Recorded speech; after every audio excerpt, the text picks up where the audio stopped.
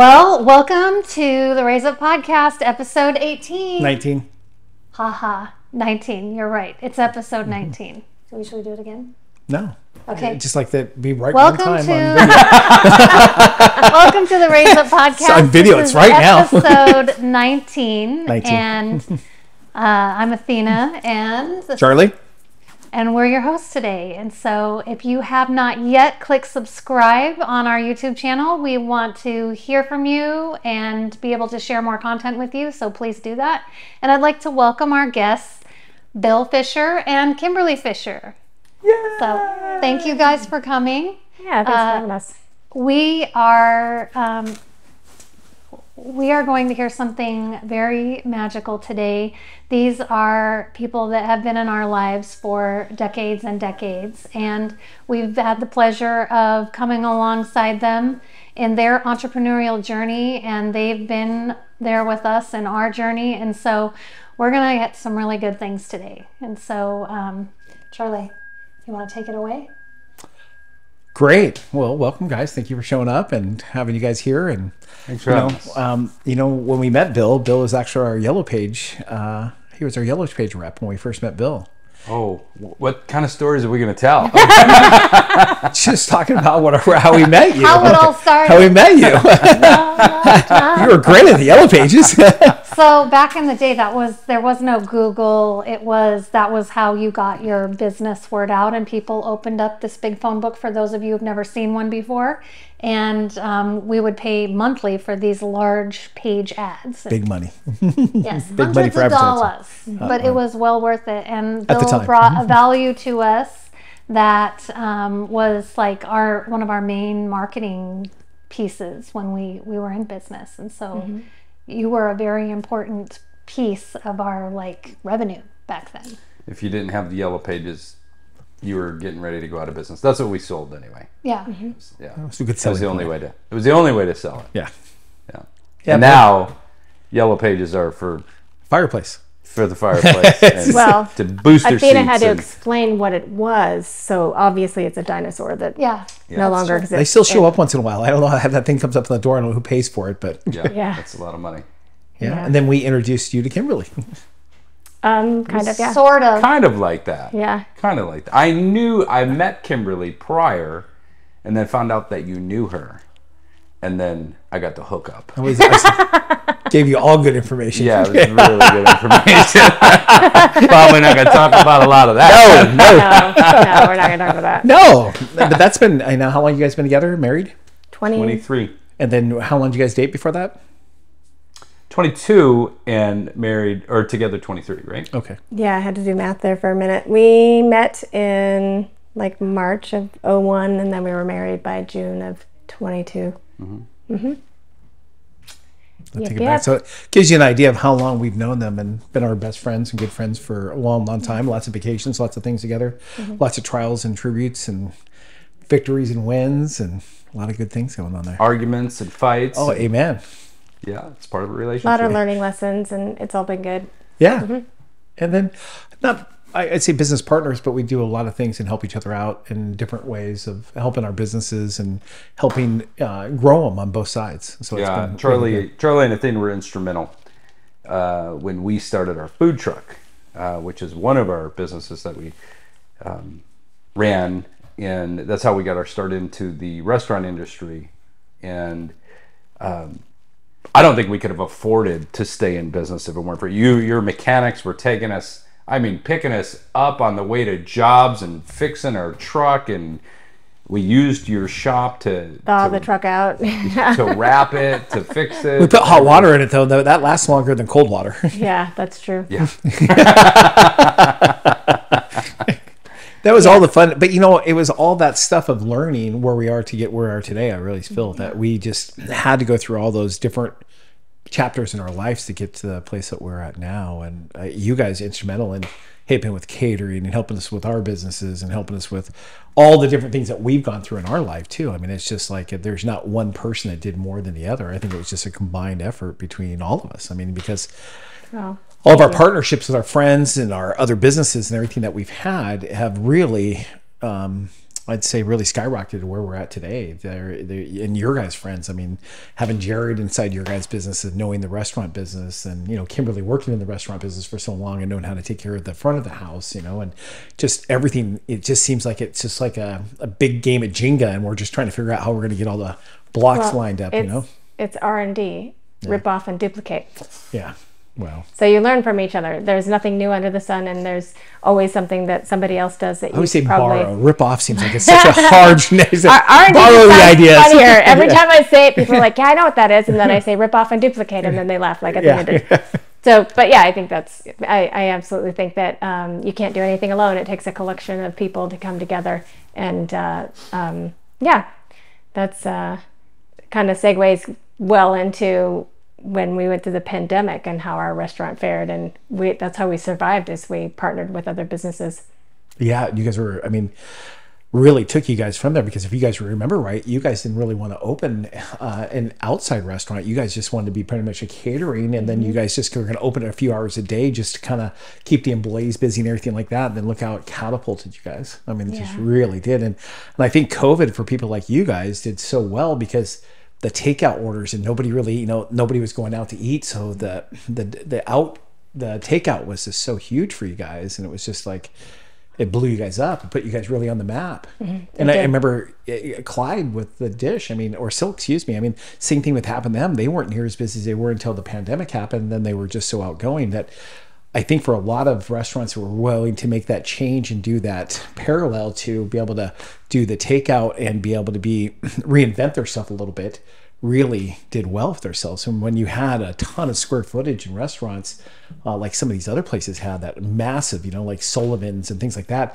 it's a lot of takeout food to be able to make that numbers up. And they really depend on their alcohol sales and things like that to really level them out. So yeah, there was no to-go margaritas in Alaska. No. But if you're in Texas, you could have a drive-through and get it, and you could just go and get a whole slushy cup full of alcohol, and nobody would really care, Yeah. Well, that's not here, but no. Yeah, that's what we're saying. Yeah, it's just it's an interesting thing to say that the pandemic really was helpful to build our business, because a lot of businesses did not fare so well. But we feel very lucky. We just had put our chess pieces in the right location at the right time. Yeah. We had.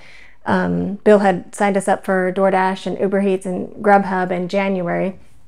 We opened in February without realizing where we were going in 2020, and then having that happen, we just had to pivot. And I remember he would drag a barbecue to the end of the street, and we put picnic tables outside, and we would sell a plate of barbecue food to people that were driving by, and called it street side barbecue. And then we invited other vendors to come and set up pop-up tents outside, and people still come and ask if we're going to do street side barbecue again. And I'm like, it's been a couple of years, I don't think it's coming back. Probably broke every rule. I don't think we broke it. No, we were outside. But yeah, it was an interesting time to be in business. And a friend of mine during that time, it was really scary, but he said, there were businesses that were built during the Depression.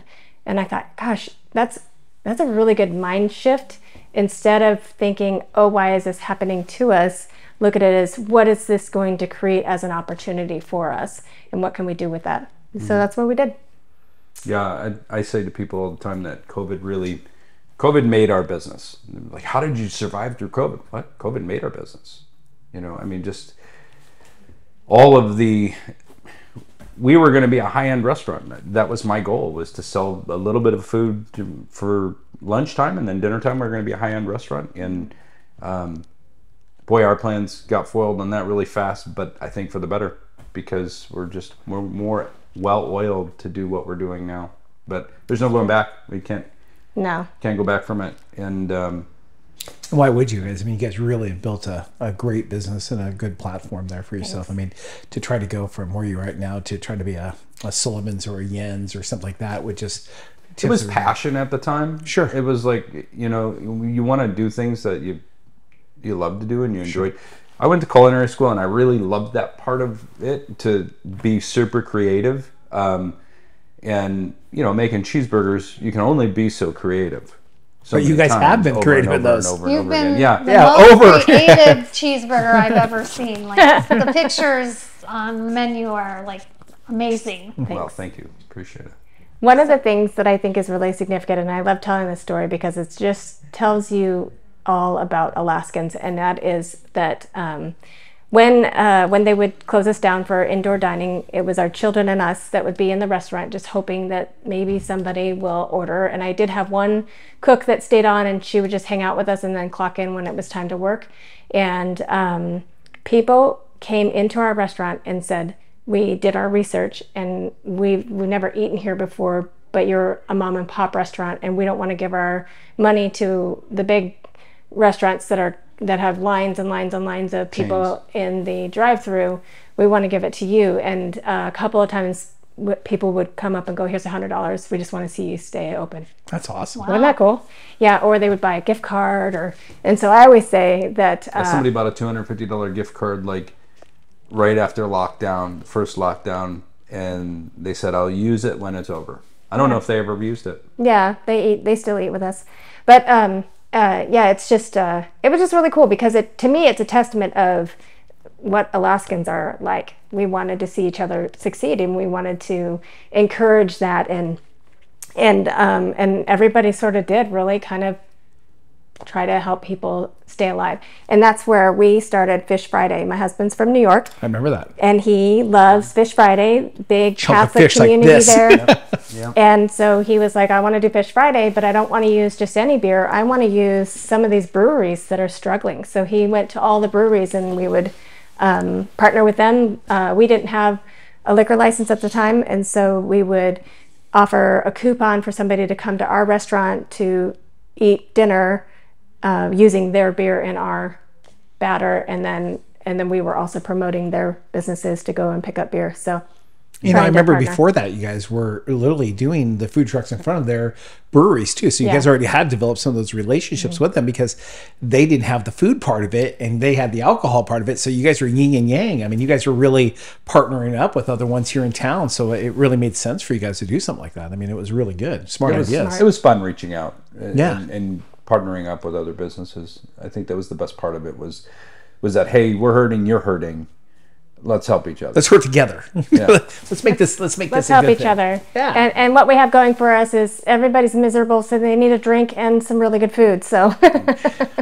Well, you know, and I remember talking to K&L and a couple of the beer places, and they were really worried about how their sales were going to do. And you talk about a place that just skyrocketed in their numbers. I mean, their numbers went up 100, 200, 300%. Yeah, people. Because alcohol sales and everything else were just skyrocketing. I mean, Not much else to do. Well, you know, there was, you know, with having the lockdown and everything else like that. It was kind of scary times, and I can imagine when people are afraid, they go to things that make them feel comfortable. And Sure. Food and alcohol. garlic fries and cheeseburgers are comfort food. Yeah, so that's part of the reason why I think we did as well as we did, because our food is comfort. And you guys are still on the map now. I mean, there's not many people that don't know your restaurant. And now that you guys have a second location downtown, down over in the... It's funny, we still have people all the time. You have a restaurant? What's it called? Where? Oh, I've never heard of that. They hear that all the time. But yeah, means there's a market. That's we all. did open a second location right next to Bass Pro Shop. That used to be the old Kreiner's Diner, correct? Kreiner's Burgers and Pies. Sorry. Okay, yes. Yeah. Related to this, Kreiner's Diner. It was their son's business. Yes. Yeah.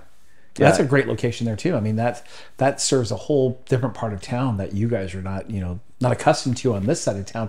So you don't get as many people that come over from that side over here. So that was a really good pivot move for you guys.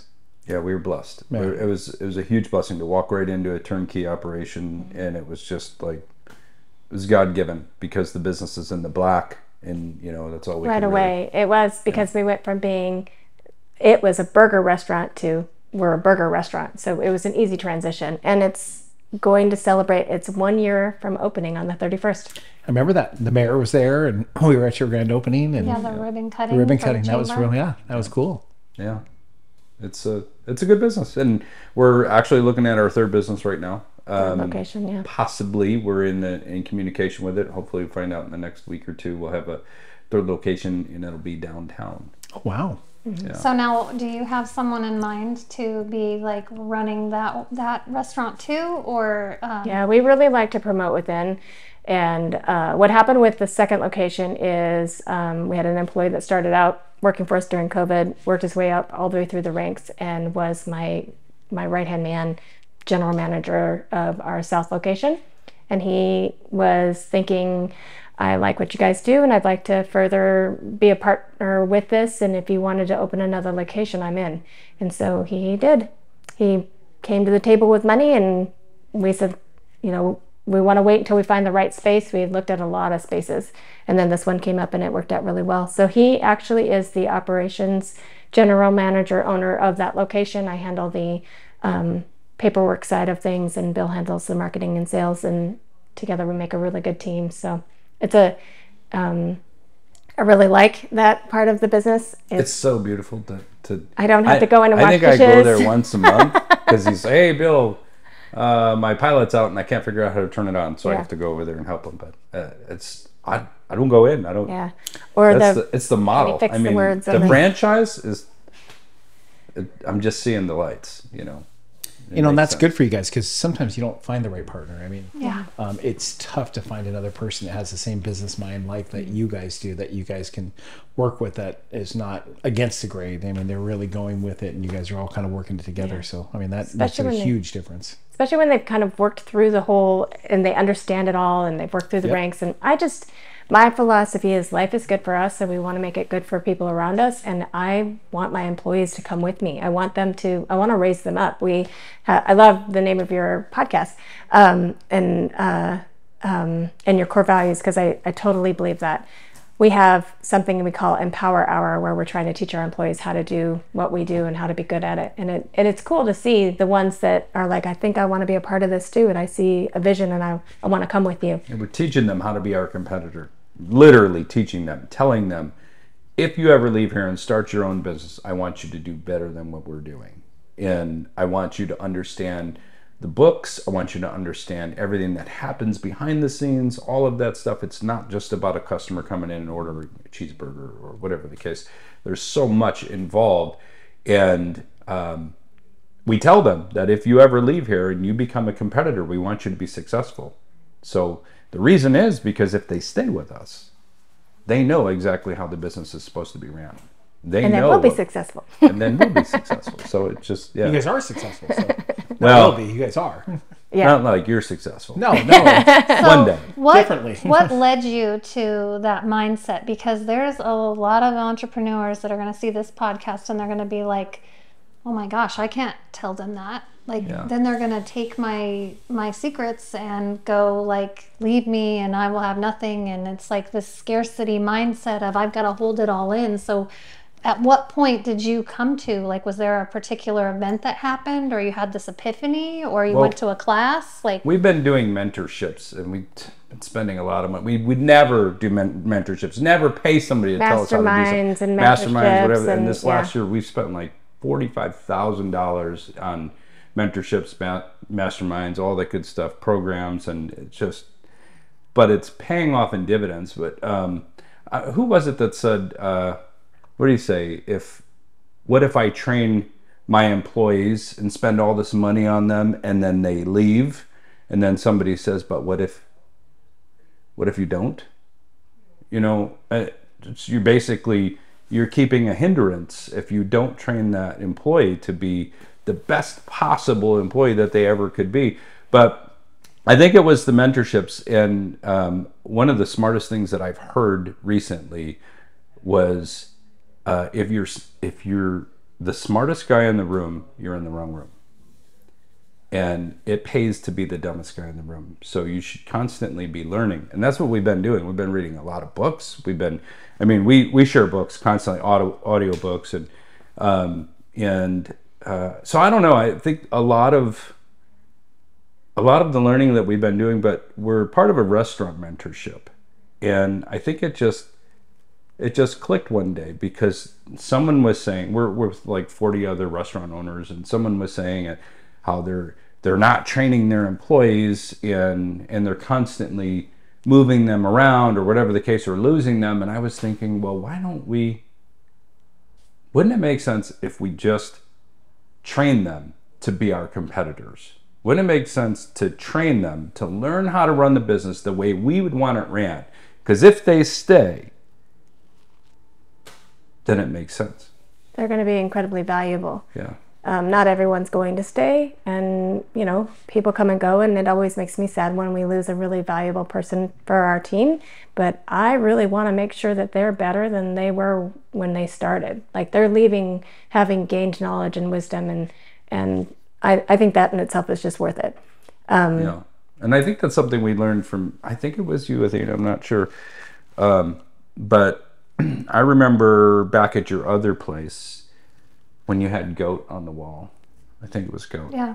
And you explained it to me one day that your vision is not just to make people better, but to pull out the best in them, I think is something along the lines of that. And that just sat with me, because we're not just dealing with line cooks. You're dealing with human beings. You're dealing with people who want to also be successful. Mm-hmm. And I think a lot of business owners might want to keep their guys down. Like, no, you're never going to succeed past this. We want you to stay here.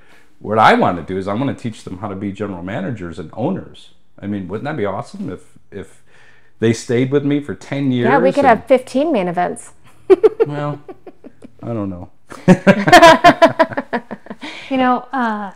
That's really the key. I was just going over, there's a few positions that report directly to me. Mostly it's the directors or the department managers, but I really believe that I've got 3 solid areas that I focus on, and one is the culture, one is our finance, and then the other one is really, it's this piece of supporting the leadership team. And so if I'm doing those 3 things and I'm helping the leadership team get to where they need to be, or to remove barriers or bottlenecks or whatever, and I've got a pulse on ARs and APs with our reporting tools or our human connections, then the culture piece is just reinforcing the raise up and the GOAT goals. But the accounting team does report to me directly as a result of finances being a hyper focus of mine. And I was explaining a little tool that I use called our month at a glance, because I have a new accounts payable person. And I was explaining to him that you have your momentum log through the month is days 1 through 31, but then there's this month at a glance, and the stuff that you're doing every single day, it's on the daily. There's stuff you're going to do every week. You pull that from the 31-day list, and you start building yourself this is what my average month looks like. I go, but then the goal is, once you establish what that month at a glance is, then we start writing processes around the stuff that you're doing for your role, because this may not be where you end up. If you love it and this is where you want to stay, some positions have caps, but that's okay.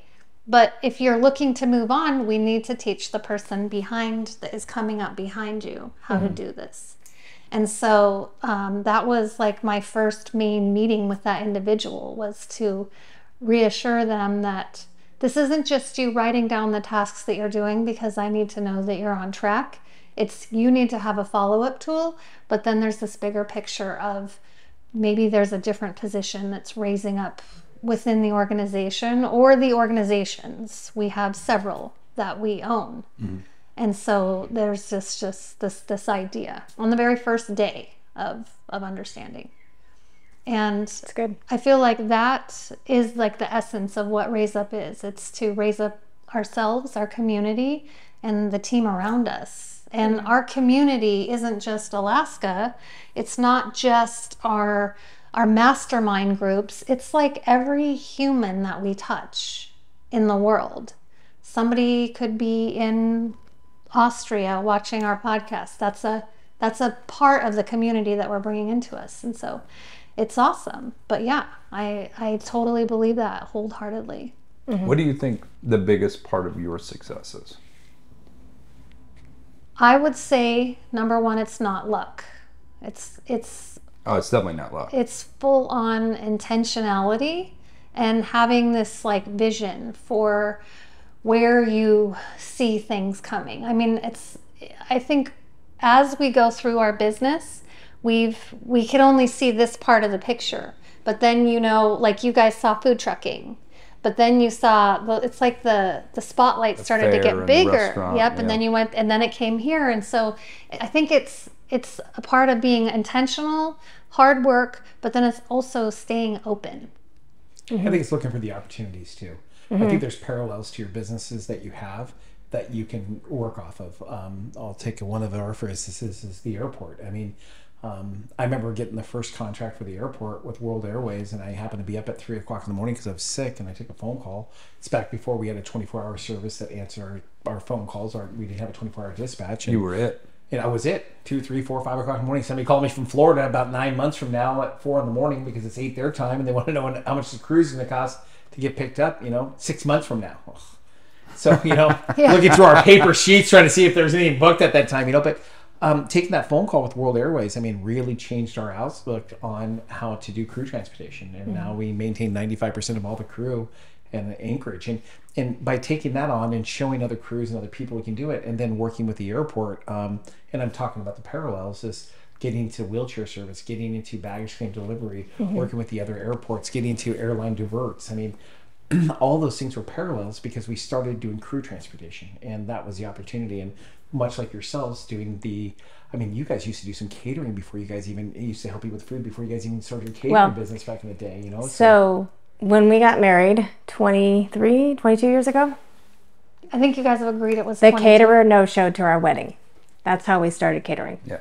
From that point on, I started making wedding cakes and helping people with Best their weddings. cupcakes in the world. I wish you'd go back. I don't remember that. Yeah. So the person that was supposed to do the food no-showed. And weren't you in one of the CPC yeah, you were one of the people in with the 500 cupcakes? No, that was no. that But was we're Jerry, talking but about your wedding. Your wedding, like not the cupcakes itself. so the wedding party. You were in the wedding party. I know. That's you what guys I'm were saying. I don't cooking the remember food. that. Yeah, you were cooking the food. That's why. I don't remember because we gave everybody a bottle of Crown who was in the wedding. And said, finish this before we get there. Yeah. Anyway, we showed up because we did a 2-hour limo ride before we came to the reception, and there was everybody with their sleeves rolled up in the kitchen making food. I was like, what happened? Anyway, so yeah, you guys just made it happen, and that was pretty cool. So that was the beginning of catering. And then in 2016 in January, because my name had just been passed along to people, and I dropped off a wedding cake. I never met the bride or groom, and it was just by word of mouth. Somebody said, well, she makes wedding cakes. I did this wedding for 350 people, and Bill looked at me and he goes, why are you not getting paid for this? And I was like, I don't know. Why are we not getting paid? Well, I was like, I don't know. I don't know. I just do it for a hobby. And that began the starting of the discussion of we should start a business. And it's kind of like what you were talking about. So I like what you were talking about. It was like to take off the blinders. Like a horse running a race has those blinders so they don't see what's to the left and what's to the right, so they can just focus on what's right in front of them to finish that one job. And you're saying to open the horizons and start looking at many different things. But what would you say to somebody like me who's got business ADD and can't seem to keep the eye on the prize? I'm constantly like, oh, look at this now. Oh, I'm gonna go do this. I'm gonna go build a podcast studio. I call him a serial entrepreneur because he's doing a lot of different things. But that's not a bad thing, because it's the one there. Athena used to say that stuff about me too, is like I would always looking at different opportunities as our mobile ad truck business, things that we did in the years that we really thought were great ideas. But if you look at all the greats, if you look at all the people that were successful businesses, they had bankruptcies, they had all kinds of different things that happened in their lives because they weren't scared to try something. And that's the difference of the what I always say to her. And there's got to be small jumps and there's got to be leaps, and you got to figure out where those jumps and leaps are, and you have to look at it and saying, hey, does this really make sense or not? My fire truck business, that was more of a hobby for me, and it was my there was no convincing me that it was anything other than a hobby to But him. you know what, the same thing on the motor coaches. She didn't want me to buy motor coaches at the time, and then when we have 8 of them, and now they are successful. So there's same things that we would not agree upon 100% because I saw a vision she didn't, or she saw a vision I didn't. But usually we steered in the right direction. And How do you guys do that? How are you successful? I can explain that in a different way. So anytime that you are in a leadership role, it becomes clear to you the things that you don't love, the things that you struggle in, if you're honest with yourself. Like, you know whether or not you like to answer emails. You know if you're a phone person or not a phone person. Hate it all. And so the idea here then is to start surrounding yourself with people or team members that fill in those gaps for you. Hire your weaknesses. And that or your strengths too. In an essence, yes, because the idea here is that you're moving yourself to a place to where you can only do the things that you can do and that you want to do. Want to do is the kick, not just what you have to do, is what you want to do. The passion. Yes. So, like, for instance, Charlie and I are the only ones that can host the Raise Up podcast because we are the hosts of the Raise Up podcast. This wouldn't be something that we would delegate out to one of the team members because we're the titled hosts. We're the talent. However, and now we brought the other talent. we don't have to do the lighting. We don't have to do the sound. We don't have to clean the room. We don't do those things, but we come and show up and do what we're here to do. And that's probably the bigger picture here is there are seasons and times in our lives where I think we didn't fully understand how much of a scarcity mindset that we were in. And part of that, I think, was contributed to having debt when we were younger. That very much created that momentum of we don't have enough, we have to do this, we have to do that. And so therefore there was this like pull in, keep it close. We need to put money towards this, like don't invest in that idea. And now in this season where debt is not an issue, there's more of a free flow of creativity that didn't exist before because the goal was to get out of debt or not create a larger debt on top of the pile of debt that we already had. Yeah. Mm-hmm. And so I think that's probably one of the changes that happened, but him and I are so very different in the way that we organize ideas, and those are strengths, even though they sometimes have caused interesting conversations between us. It's one of his superpowers is connecting with people through communication, like on the phone, on Facebook. Like, I don't ever have to create any content for our Facebook stuff because the marketing team can go on his Facebook page and pull every single thing that we've been up to lately. And I don't have to funnel them any pictures because that's a power that he has. Having all of these phone calls that he's in touch with all of these humans and all of these business connections where he's genuinely calling you and saying, hi, how are you? And like, who does that? Just to call. Yeah, I know that you guys are definitely polar opposites, and so are we. But what I'm saying is like the vision thing, and the reason I'm asking that question is because like Kimberly and I are completely different. I was forever the one who had vision, where she was the place where dreams come to die, and that's what we used to call it, because I was like, hey, I got this great idea. How are you going to pay for that? But now she's starting to get the bug, and she's really her vision is just opening. And she's like, during COVID, I think we should open 5 restaurants this year. And I'm like, whoa, hold on. That's a little much. But so like visions don't always line up. And how do you decide to choose like the main vision? This is where we're both heading, but you have this idea, I have this idea. How do you choose which ones to go with? Well, I mean, I think that you have to look at the plan and what the vision is going to be. It's like, the one thing that we're moving towards now is more real estate. So, and I think you guys are on the same vision quest that we are. One of the things that we like to, and Athena touched on it, is the debt free. I mean, we own almost everything outright. We don't owe any money to anybody. And, I don't know if it's that darn class that I took because Athena asked me to go to Dave Ramsey. The Dave Ramsey thing. And, it's some of that sunk in. Like, a lot of it was like, cut your credit cards. I'm like, this guy's crazy. We cut our credit cards up. I mean, I got miles. But, I look at that now. We never have any credit card debt. We we charge off our credit cards every month. Like last month, we got over 200,000 miles in the airline miles because we put our diverts on them and things like this.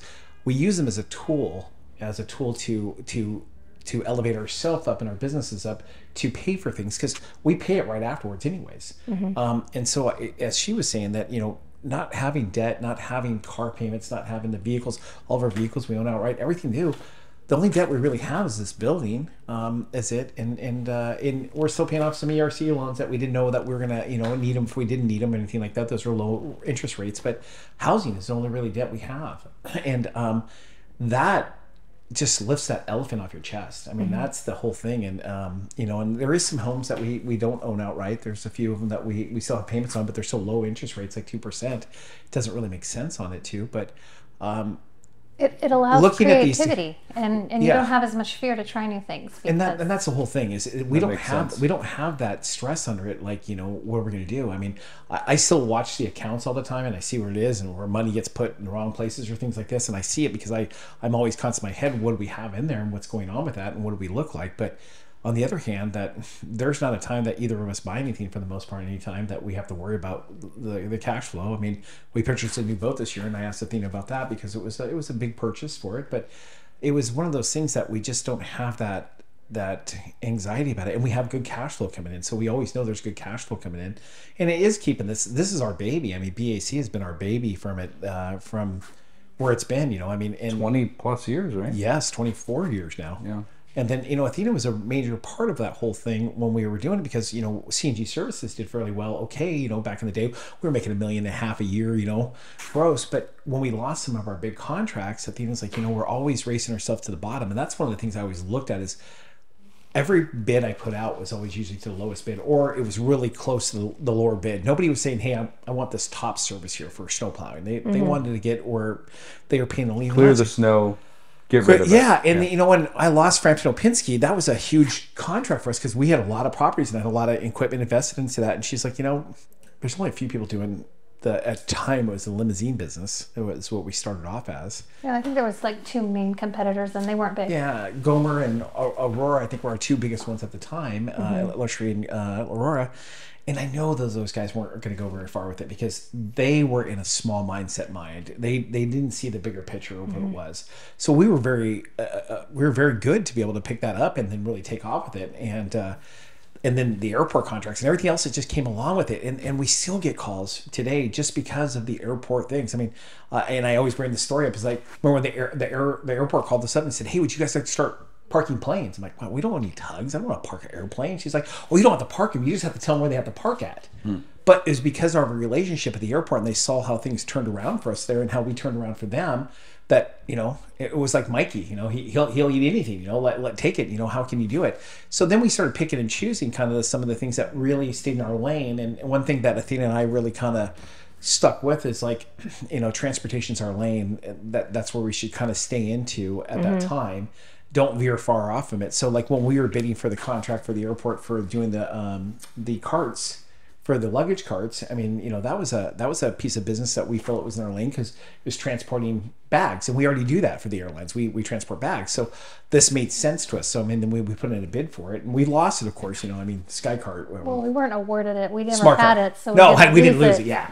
We lost the bid, but we I didn't think get that's the piece, is that you pick Stay a in your lane, lane. and it can be a 3 lane, it can be a 1 lane, but you're like picking this lane, and ours was transportation. And when he would call me, he would have all of these different ideas, and sometimes he would buy stuff to like support that idea. But at the end of it, if I knew that if I didn't support him with like paper pushing and structure, that it wouldn't actually come to fruition. So it wasn't like I had to I would wait and see how much energy and enthusiasm he had around an idea, and if it was like really flaming up and it was a transportation like mode of some kind, then that's kind of where we went. But at that time, earlier in the business, he was the one that had this vision of like where revenue was going to come from. And I kind of like kept my nose in the books and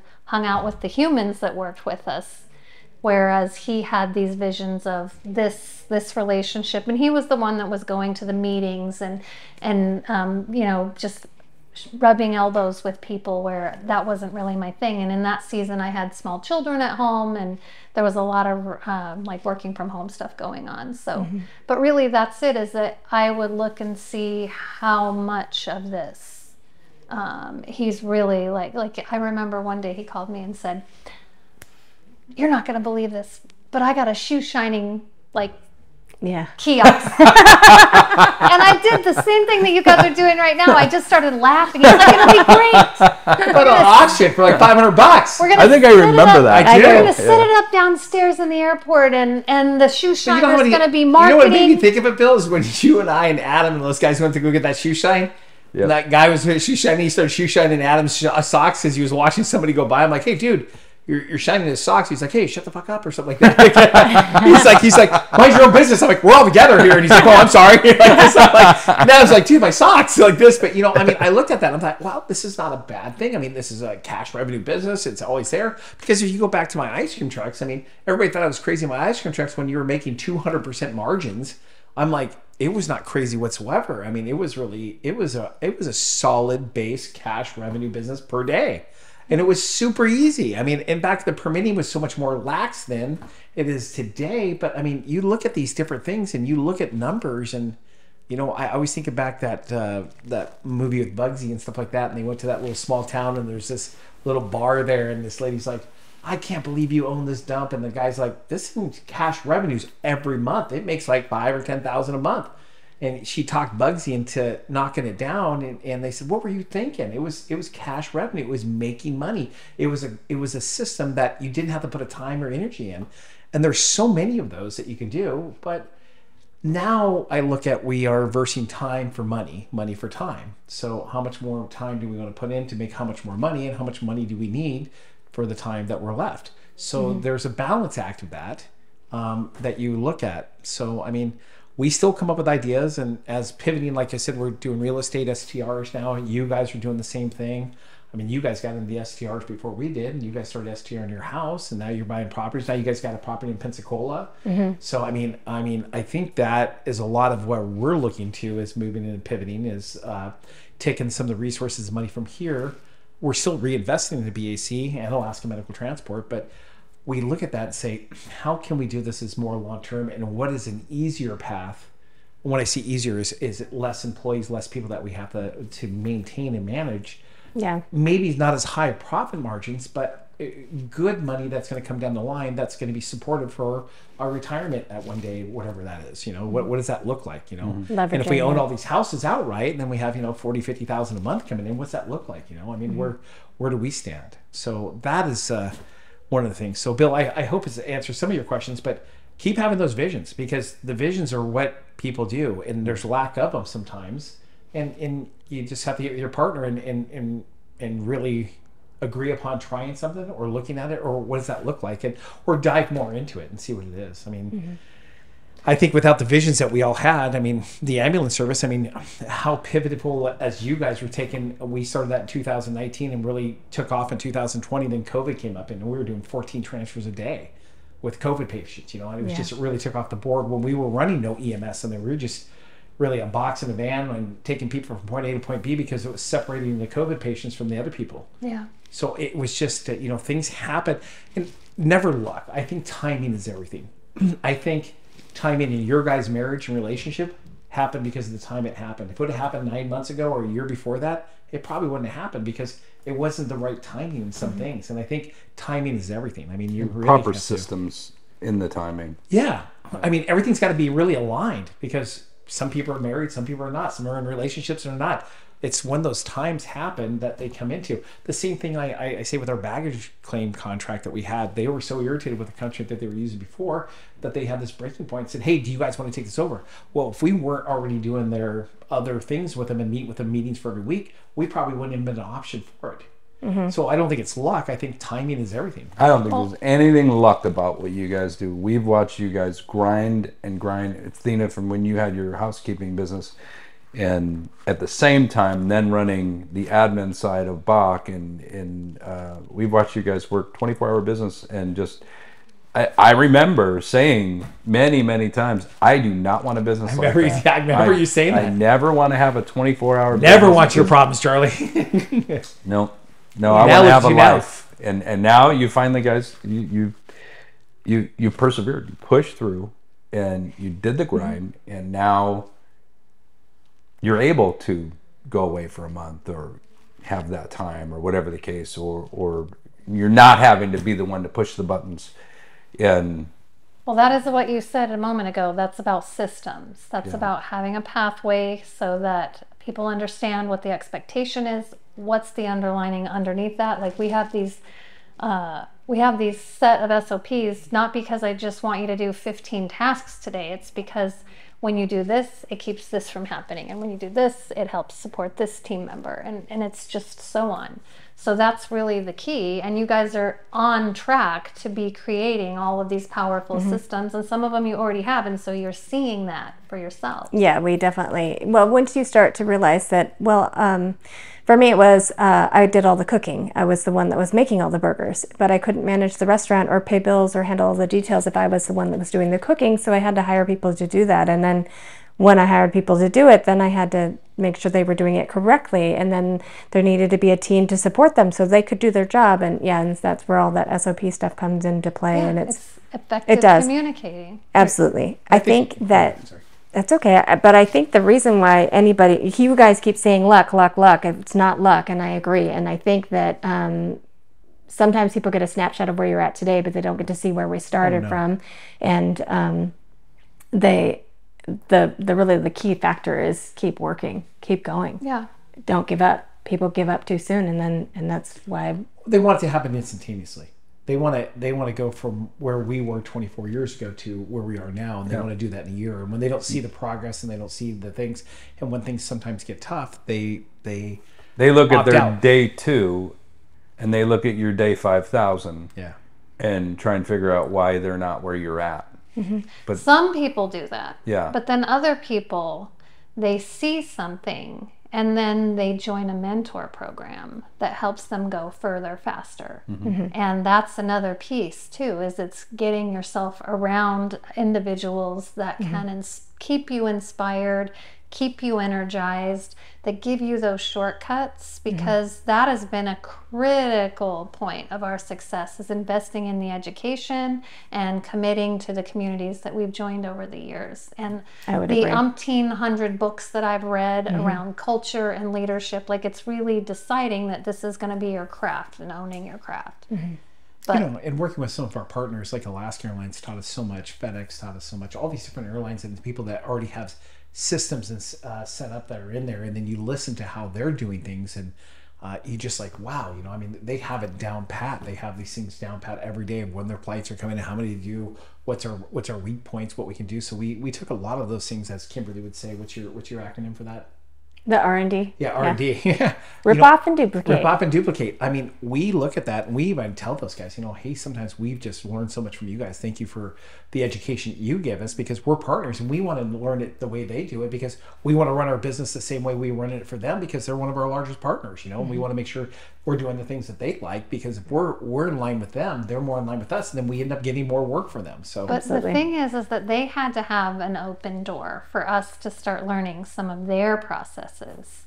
So they would invite us to their operations meetings, their daily operations. They wanted us to know that this is the KPIs that they look at. This is how we play a role into the KPIs, and be able to check in with us face to face. Hey, what's your staffing look like today? Yeah. And so that is another example of a larger organization that didn't have this scarcity mindset around raising up their vendors. They went to hire local.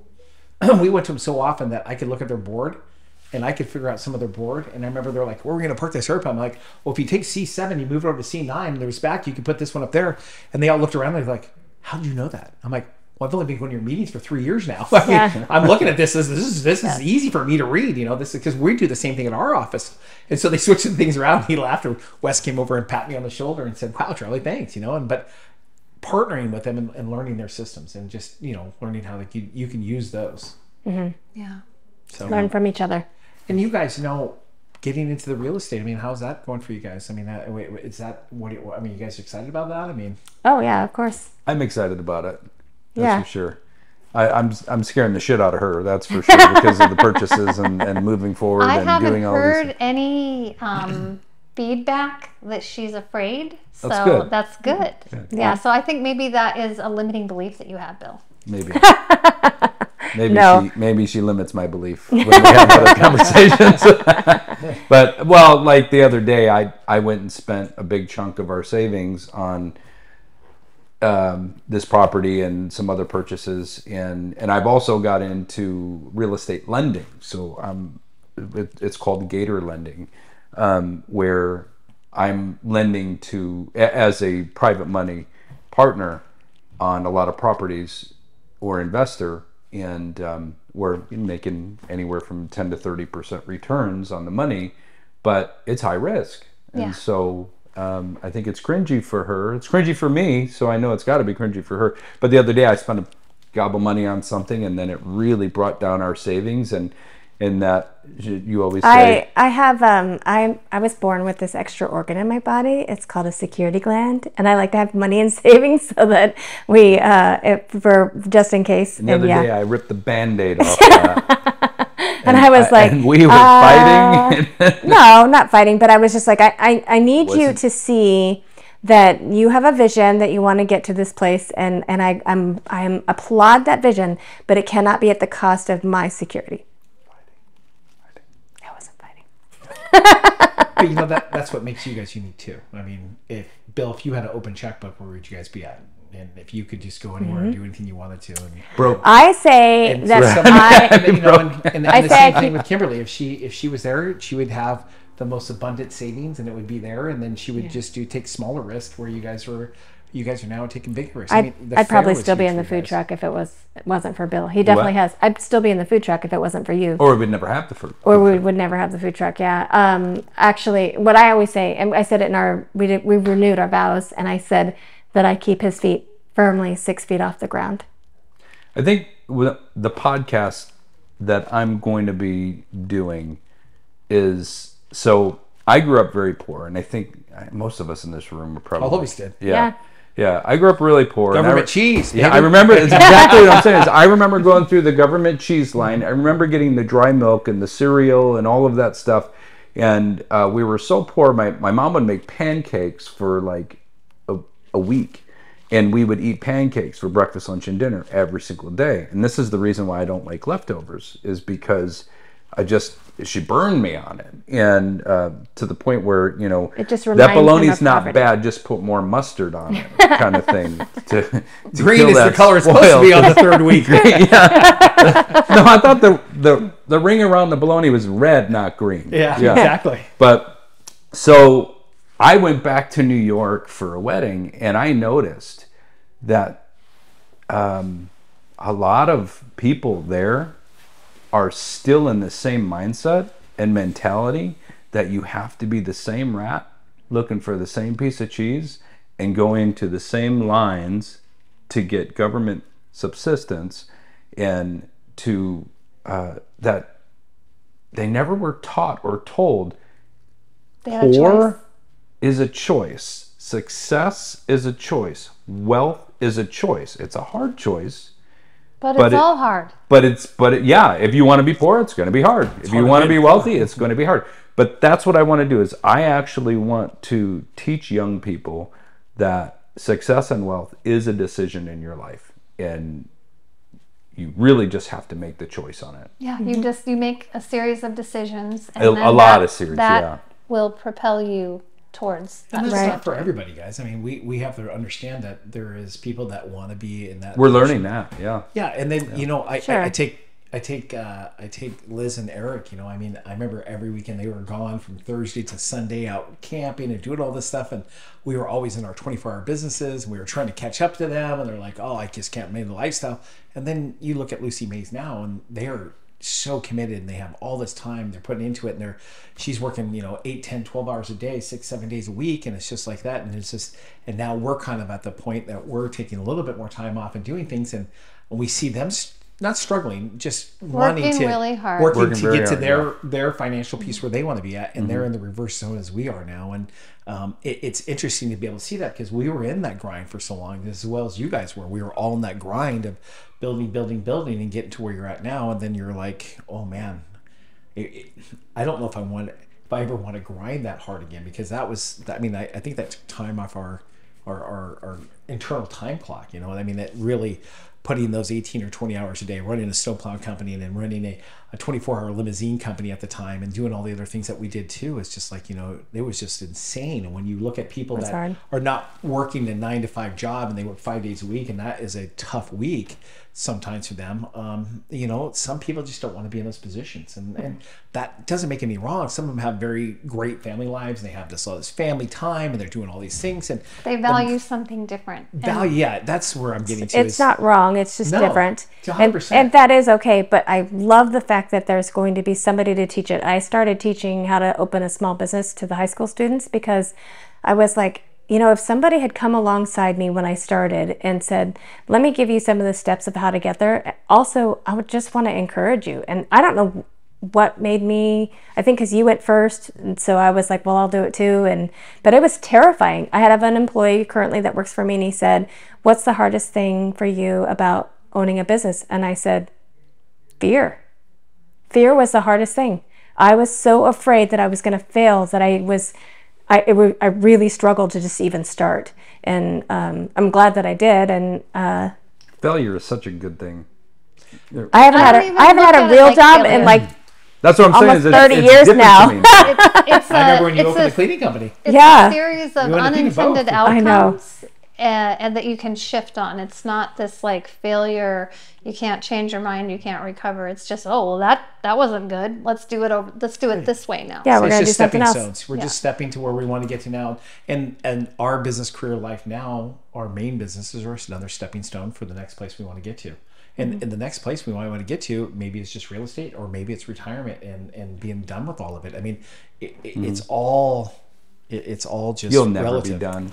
It's, You know, I you look at don't that. ever really want to be done. Wait, what is done? I just so want- you have to yeah. define what done is. Yeah. Is it done because we're not running a restaurant 100% of the time now, or is it we're done that we're just running a real estate portfolio now? Is it done that we're buying and investing or loaning money? I mean, But what when is you're that? an entrepreneur, it's if you're a true entrepreneur, you're constantly thinking of the next thing. I could take that and I could make money with this, or I could build a system out of that, or whatever the case, and I could put 5 people to work doing that. And it's, your brain doesn't shut off. It's not something that you're just like, okay, I'm going to retire from that. It's bred into you. It's a curse sometimes, because I am constantly thinking about the next thing that I have to go do or get to do.